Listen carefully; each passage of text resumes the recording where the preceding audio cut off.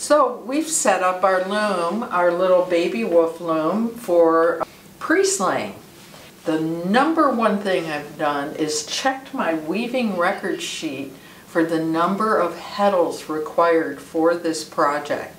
And then I double checked on my shafts the number of heddles that are currently on this loom. I write in pencil the number of shafts, number of heddles on each shaft, so that I always know. I don't have to recount for every project.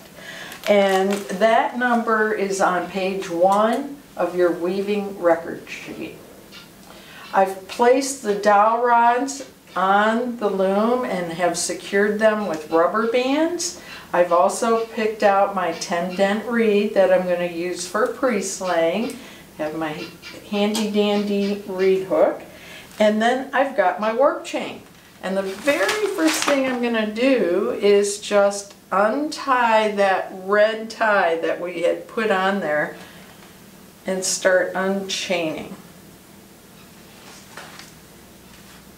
for the pre-slay process.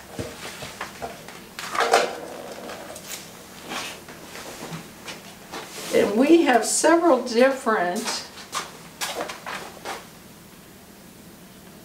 trapeze configurations here in the studio. For these little X-frame looms, I like using the ceiling mounted trapeze. And I have some Texol.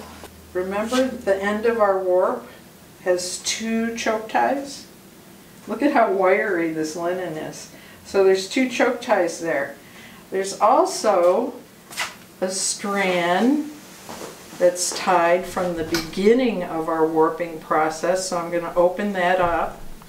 And also a strand at the end of our warping process. I'm going to open that up, like so. Put this Texol heavy duty cord through. And instead of tying it, I'm going to slip it through the hole at the beginning. Then I'm going to put it up over the trapeze, like so, and hang a very light weight. This happens to be a 2-pound fishing weight. It may be too heavy for this warp. We'll find out. So I have our cross defined by that green tie, and which, by the way, remember how I only tied the upper part of the warp of the cross with choke ties, not the bottom? There's our wonderfully defined cross right there. We're going to put our least sticks through there. Warp sticks. This is a little sidebar on the warp sticks.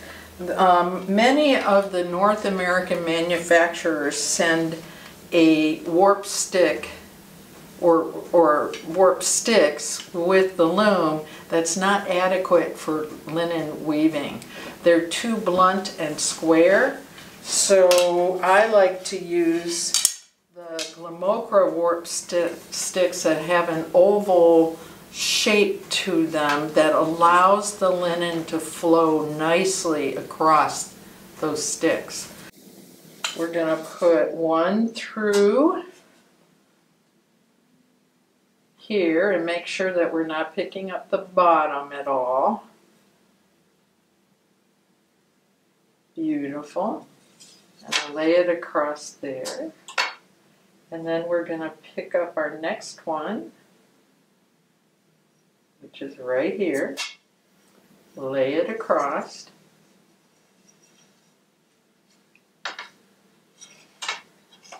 And then we're going to untie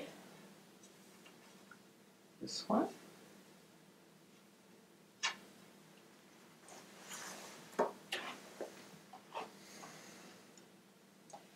And I've left in that green tie on the cross itself until I have these secured. I'm going to untie the next choke tie.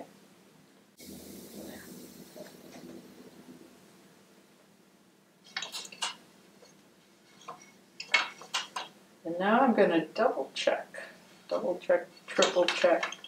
And I'm going to secure these two leaf sticks together. So now I'll double check again that all my threads are in the right area before taking out that green tie that indicates the cross itself. And all we have left is the purple counting strip. Counting yarn. There we go. Don't fuss a lot with this linen. It is sort of like The Shining. It wants to do its own thing. My warp width, according to our weaving record sheet, is 8.5 inches. So I took 8.5 inches on the measuring tape, folded it in half, and marked accordingly. Just drop my reed hook in there. And I'm going to start pre-sleying. And when pre-sleying, this takes the place of using a rattle. And for linen, this is extremely important. A rattle works okay. Pre-sleying is a gem. And so, in a 10-dent reed, we have 4 per pass pair. And if anyone wants an oversight on pass pairs, just let me know during class and I'll go into it for you. I've removed the counting string because it was impeding my ability to pull everything out straight forward. So what I'm doing is using a 10-dent reed and pulling out the first pass pair and putting it in the dent that was indicated as the halfway mark.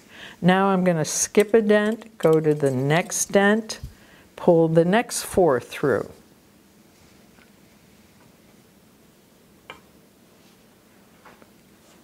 Skip a dent, pull the next 4 through. I've finished up pre-sleying, and it looks a wee bit like a bird's nest, but I have not taken my fingers and combed anything out. With this being linen, it's going to find its own way to where it belongs. So the one choke tie that's back here, that was our next set of choke ties after the cross area, I'm going to untie so that we can open up the warp a little bit. I also moved up the weight a little bit on the trapeze cord.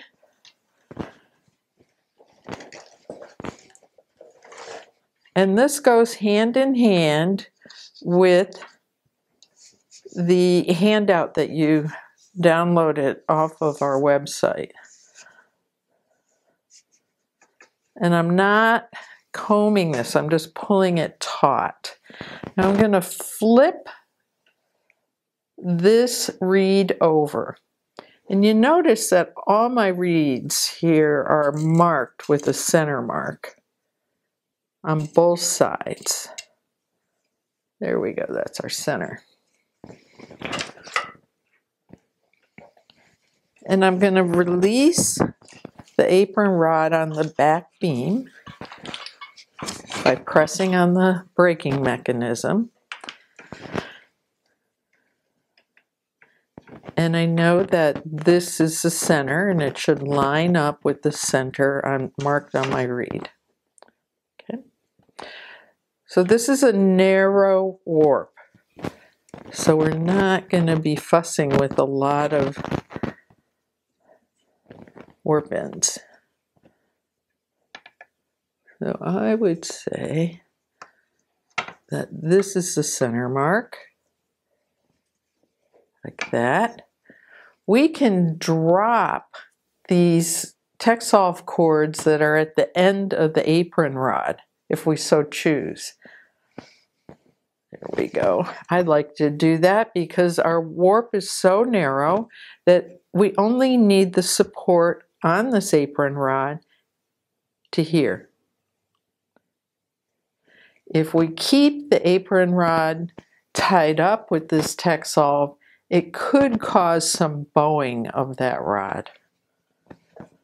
So there we are, separated.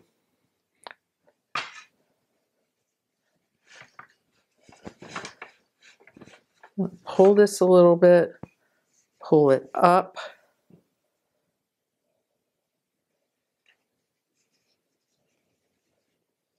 What are you doing?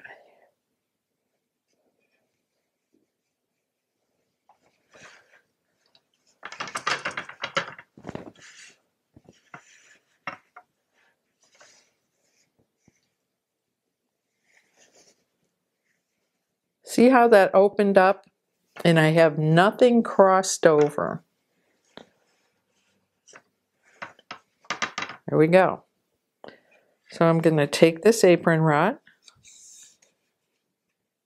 put it through there, slip on the Texolf cord, and I've marked my apron rods where they need to be marked, so where the cord goes. I'm going to do the same over here.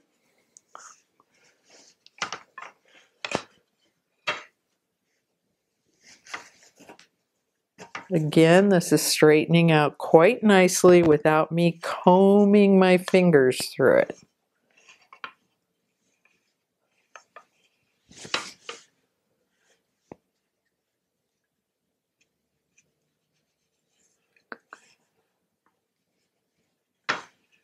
There we go. Now I'll take the time to straighten these out. Whoops, I missed one of the warp ends. Shame on me. So this is a good time to catch that. Put it back on.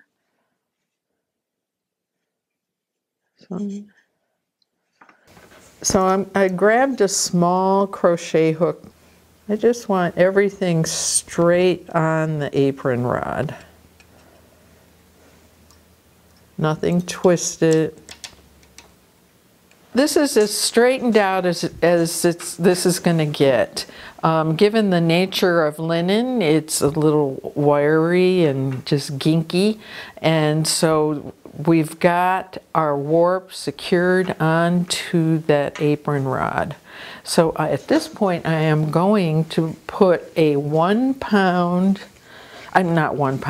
gallon container filled with water. I highly suggest water because occasionally these fall.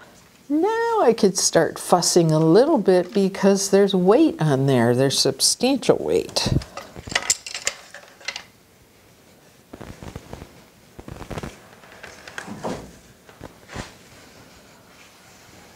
There we go. I can also untie this next choke tie since this is such a short warp.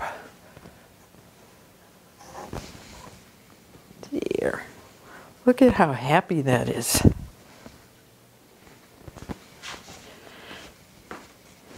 And we're going to move our lease sticks because we have to get them to the other side of this reed. I'm going to crank this up just a little. Going to untie these lease sticks that are secured to the dowel rods. I'm going to release the rubber bands. In this case, I had rubber bands at both sides of the loom, the back and the front. And I'm going to pull these out. Scary Larry.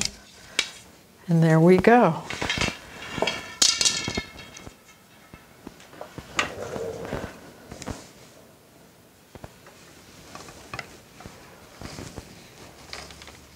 There.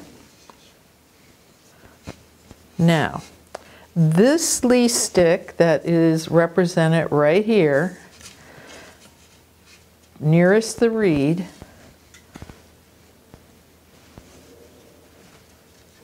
has that shed defined.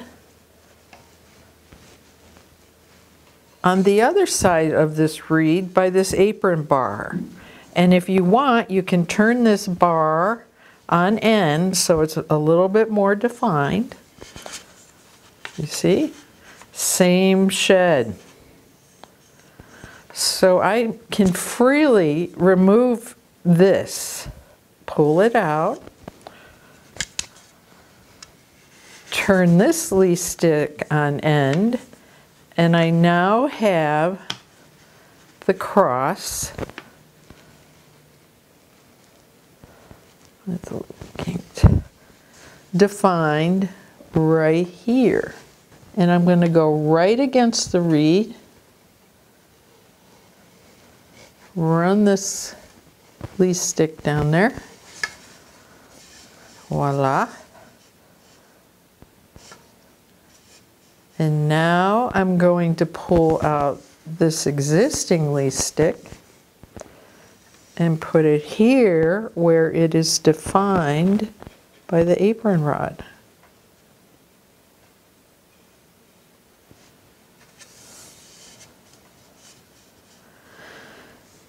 Okay. And retie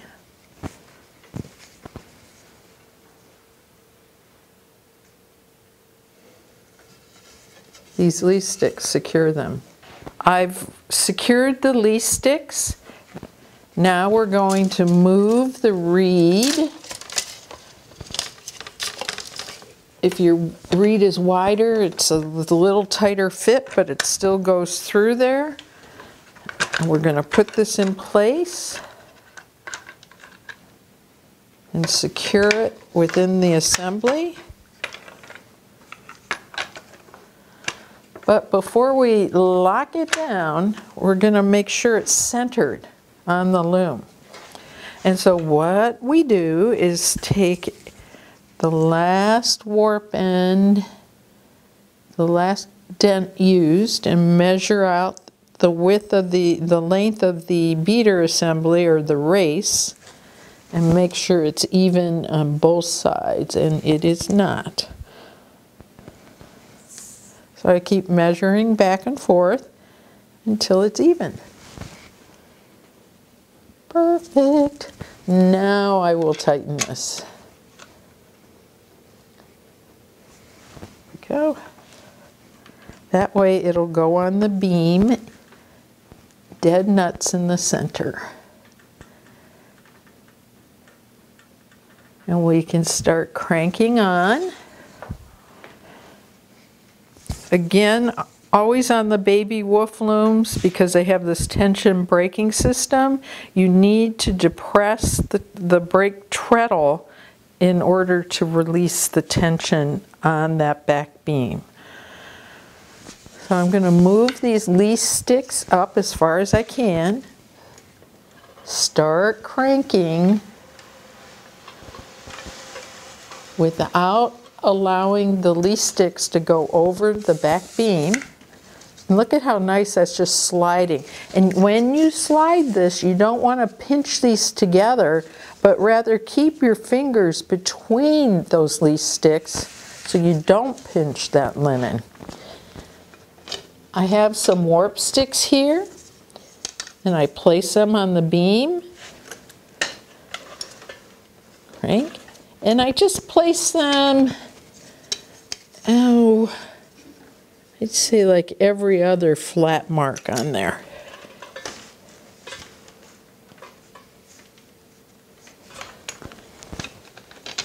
And with linen, you want to put in the warp sticks every 2 revolutions.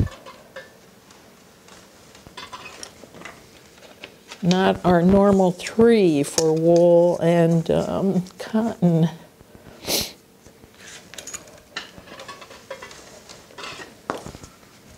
Move this forward, And I also put one on the tie-on bar for each revolution.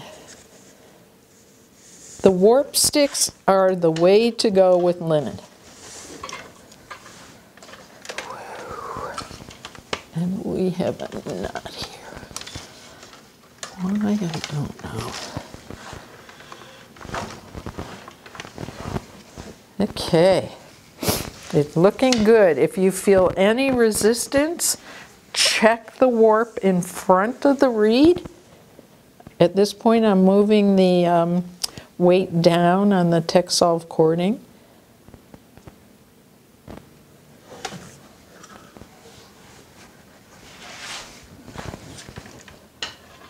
So that's one revolution.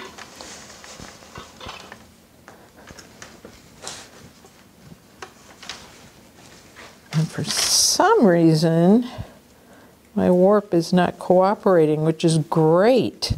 It's a great learning opportunity. There we go. All I'm doing is pushing down on this warp.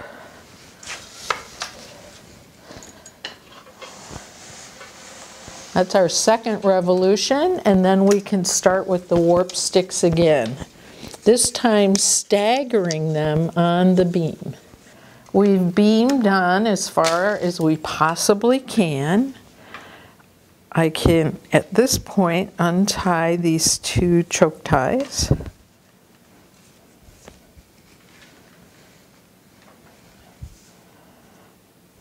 I'm going to release this Texsolve cord that we used, and our warp has stayed continuous the whole time, so we can cut this at this point in time.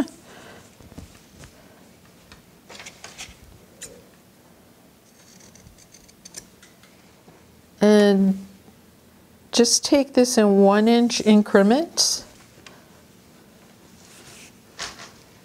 A good solid slip knot. Hang it off the back beam.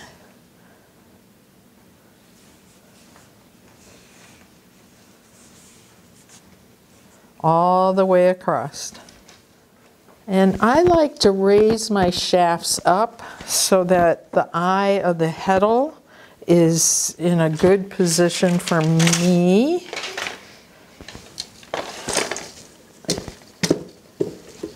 To see without scooching down too far. And I take a copy of the threading draft, put it here, and I start threading from right to left. If you're left-handed, you can thread left to right. I have calculated how many of my heddles are required for each shaft according to our weaving record sheet. And I've moved them over to the center, breaking center here. At this point, I'm going to take the first little 1-inch section, and by the order that's on the cross on the least sticks, I'm going to take the first 4 ends, bring forward the heddles that I need for this threading sequence. I'll hold this taut.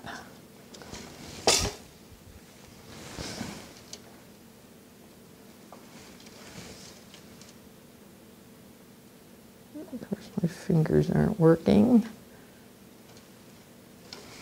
So like this, driving it like a team of horses, keeping them taut, and then 1,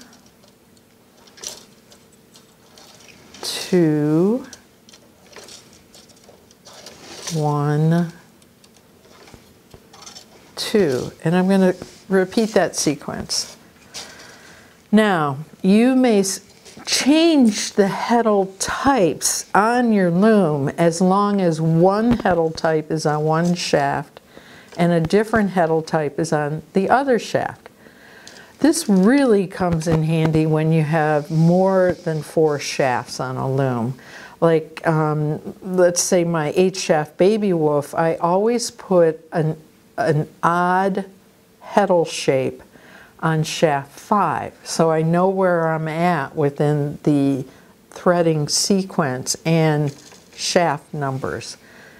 When you do this, the eye of the heddle needs to be at the same height throughout the entire warp sequence. That's all I'll say on that subject. So I am going to thread this from right to left because I'm right-handed dominant, and I'll see you in a few minutes. Our threading took all of 30 minutes. It's pretty straightforward. Our warp is only 8.5 inches wide on the loom. So what I've done, this is a different technique that's from the technique that's in your handout that you printed out. This is one in which we lay the reed flat, and again I grabbed my little dowel rods, secured them to the front beam with rubber bands, and our warp on the loom is 8.5 inches wide, so we need to measure 4.25 inches from the center. 4.25 is there, and I'll just drop this in here momentarily. And again, I'll use that technique, and we've got 2 per dent.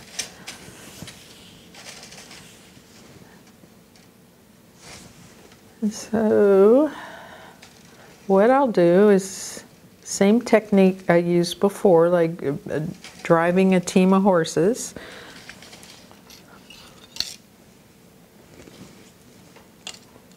Whichever way is easier for you, please do it.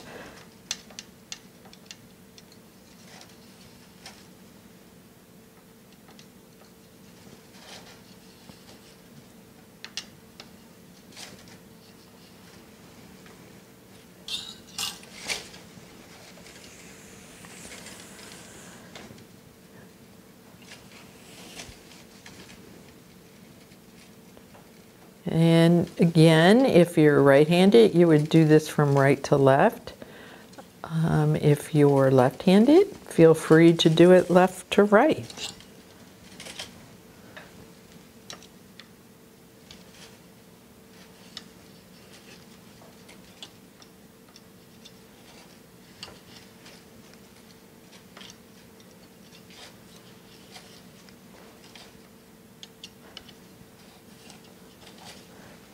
Once we have an inch completed, do an overhand or a slip knot, nice and snug, and that's it. Okay, that took 12 minutes to slay the reed, and what I'm going to do,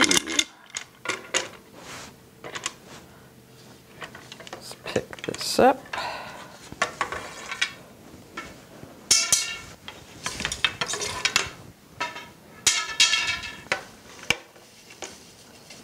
Like this. Set this in there. Line up my center mark like so. And voila. Now I will clamp this down nice and tight.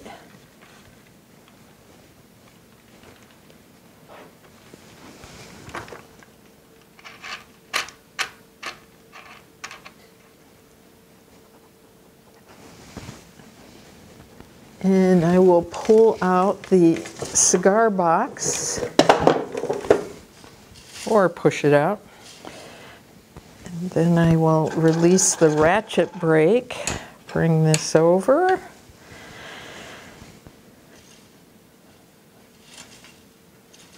And start tying on.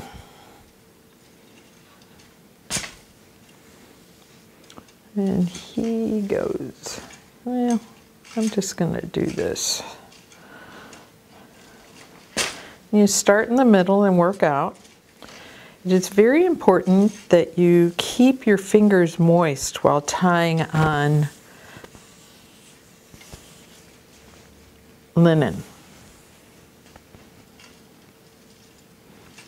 I'm going to split this little bundle, go over and under, and this is explained in your handout, so hopefully you'll get it right. This is very critical. There's no lashing on of linen. It's tied on the Swedish way. Put my finger there, go under and under.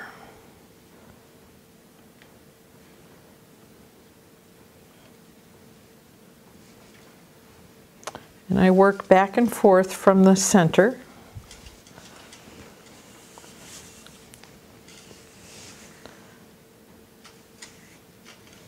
And on this side, I go just the opposite way, whereas here on this side, I did over on the left-hand side, under, and now I'm going to go over on the right-hand side of that split.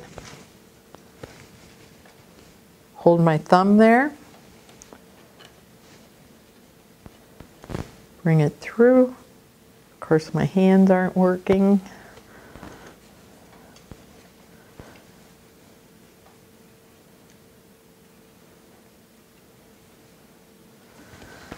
So I'm going to release the beater assembly like that. And again, I am going to remove these extra Texsolve cords because what happens is they cause a bowing because our warp is so narrow. And I'm going to tighten this up so it's nice and snug. Good.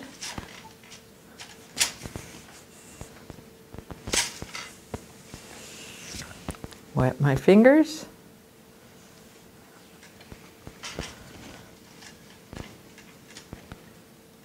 And I'll work back and forth until this is all tied on. Okay, that took about 8 minutes to tie on our little mini warp. Everything feels really great, nice and tight. And as I was tying on, I went back and forth, hi Izzy, and cranked up the notches on the ratchet if need be. So now I'm going to finish off that knot with a half knot. And you notice my little bouts are, my little sections are even less than an inch wide, and that is because the smaller the sections, the easier it is to tie on and get the linen to behave. If I'm doing a warp in all singles, I'll do my sections in 1/2 inch sections instead of around 3/4.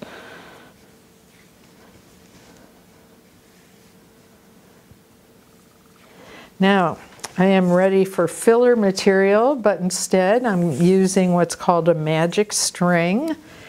And what I do is go under the first bout, over, under, over, under, over, under, over, under, over. And now I'm going to go over 2 because these are both uppers.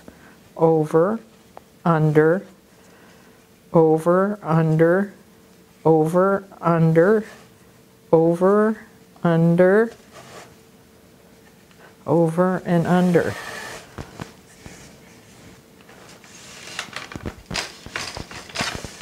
And that brings a lot of clarity to this warp. There's a little bit of V-ing going on, but not much.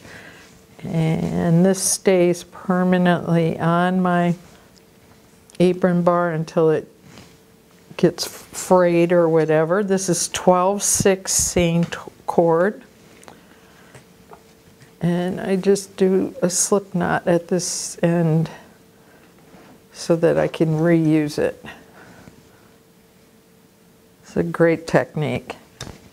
Here we go. Okay.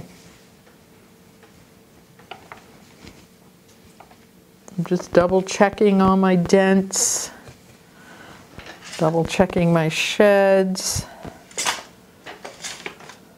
but nothing's tied up properly yet, so, but everything looks nice and clear. Great.